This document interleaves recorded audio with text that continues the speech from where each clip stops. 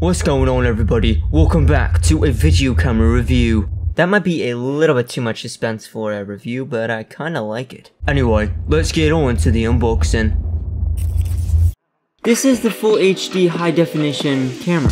Anyway, let's pop open this box to see what we're actually getting with this. Now, before I just get into it, I want to say that the price of this thing is actually cheaper than most of these other cameras at the same price point. And the cameras at the exact same price point are pretty much the exact same camera, so why wouldn't you just go with the cheaper one? Now, I have already opened the box, so that's why there's not going to be any packaging, but first we are greeted with a mic, which you can clip onto the top of your camera, a mini USB cable, a wall jack with a USB 2.0, a sun blocker type thing that you attach to the front of your camera to reduce glare, a cable that you can connect your TV to and it can output to a TV like I literally just said, and interestingly it comes with a remote.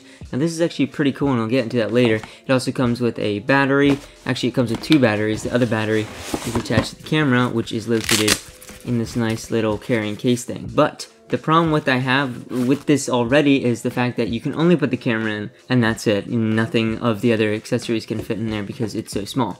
Anyway, here is the camera. Now it is pretty small. I don't know really what I was expecting. It's not a DSLR and it's actually a pretty nice size. It's definitely easy to handle and not too heavy whatsoever. And it also has the extra battery on the back, but it does not come with an extra SD card, so you have to supply that yourself. It also has a kind of a wrist strap or hand strap so you can safely attach it to your hand and not feel like you're gonna drop it all the time. And so with that, before I get into the features, I just want to kind of attach everything to see all the attachments that we got. First, I'm gonna attach this shroud kind of sunblocker thing. I always forget what it's called, and it actually works pretty well. So you got like another ring. If I just remove the box here, you actually got another ring to kind of tighten it up against the camera so that it can have the text at the top. Kind of OCD, but you know how things are sometimes, you just want it to look right. Moving on to some of the cables, we're not going to plug those in obviously, but there is actually a pretty cool feature that you can use with the mini USB cable that you can plug it into your computer and use it as a webcam, which I will get into a little bit later. Anyway, here we got the mic. Now this is a pretty small mic and it's got some settings up on the top here actually, but anyway, to attach it, it's got like that slide up on the top of the camera here like all DSLR and a lot of cameras have, so that's really easy. So all you have to do is kind of slot it and then tighten it. Now this product is advertised for anyone who wants a video camera or vloggers or anything like that. It actually is pretty much advertised to anyone that could use a camera whatsoever. We're just going to plug that into the mic port right there. So that's pretty much it, and then we also gotta remember to turn the mic on or you will get actually no audio whatsoever. So far this is actually a pretty good thing that we got here. It looks pretty professional in my opinion. Actually, we can even flip that screen around so you can see yourself or see myself. That's kind of interesting. But anyway, that's pretty much it for all the accessories that we can add on. It comes with the extra battery and also the remote, which pretty much has the same controls on the camera. So you can just take a photo remotely, so you can have sitting on a tripod, which is actually pretty insane. So anyway, let's get on to some of the camera features that are featured on this camera, I guess. So yeah, let's get to them.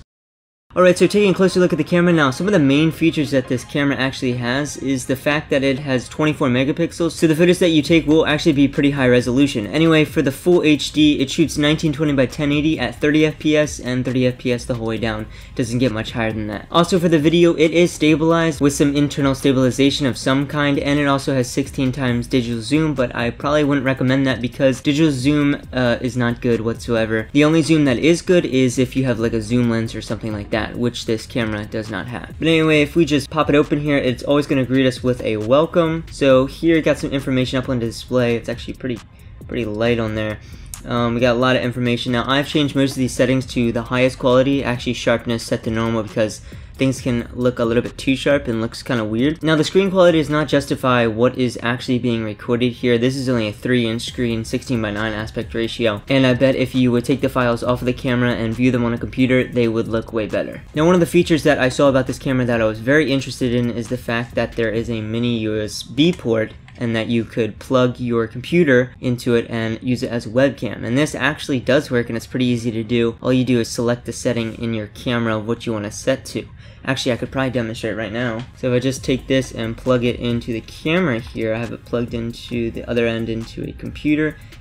It'll probably pop up with some settings like that, and you can do MSDC, which I think just reads the files off the camera, or PC camera. If you choose PC camera, it will show up as a USB cam, so in OBS or something, you can use it as a webcam, set it up, so you can have it in the corner of your gaming or whatever you want to do, and it actually works pretty well. Alright, also with the mini USB port, you can also charge it while you're recording, so you can really record for a very long time. Also for the mic here, I forgot to mention that the mic has a battery built in. You have to charge it with the mini USB. I don't know why they choose mini. I like micro so much better, but it's whatever. So yeah, that's pretty much it. It's got some switches up top for adjusting. You always gotta remember to turn the mic on. If you don't, then it's probably gonna record off the camera audio, and that's probably not gonna sound as good as a dedicated microphone. Now some of you might be thinking, okay Zach, that's nice and great, but all I really care about is quality and the sound. Now this next part of the video is for you, so sit back and listen closely. I guess if you wanna look at the quality, I'm gonna be comparing the Nikon D5600, which isn't really a comparison to go against such a video camera, but like you'll get an essence for what the quality is. Yo, it's the editor, and I was going to show the footage next, but it just looks here, look at the Nikon first, and then here is the video camera. There's so much noise in the shot. Even though I thought I had adequate lighting, I guess I was wrong, and the sound is so bad. The mic picks up all the background noise. Just listen. I know this mic is working, so if that one's not... So then I tried taking the camera outside where there was plenty of light, and here are the shots that I got. And just like before, the noise is incredible, and literally the focus area is so small that it's hard to see if anything is in focus at all. Like I thought I was focusing on the graphics card here, but it was actually focusing on the tree, and there's no manual focus. So it's kind of difficult. And also the audio would need some serious editing to remove all the background noise. Now interestingly, this camera actually reminds me of the early 2000s where technology like this was new to the average consumer. Now this is 2020, and this kind of quality should not exist. An older iPhone can not only be found cheaper, but it also has insanely way better quality. So then what is the use case for this camera? I noticed on Amazon that under one of the reviews that someone had left that they bought it for their child to use kind of as like a toy. And I thought that was actually really cool. If I had one when I was really young, I would have totally loved that. But I'm not 10 anymore, and I don't really have a use case for it because of its poor quality, unless I would use it as a webcam or something like that. I don't recommend this if you're interested in quality, but if you're not, then be my guest and purchase one for yourself. So that's pretty much the end of the video. Thank you so much for watching. If you want to purchase it for yourself, there will be a link down in the description. Also in the description, I will have a Lustre link. Now Lustre is a Chrome extension to find you great deals and help you shop more quicker. So if you're interested in that, please use my link in the description to get started. Anyway, that's pretty much it. And with that being said, be sure to like, comment, and subscribe, and I will see you in the next one. Peace.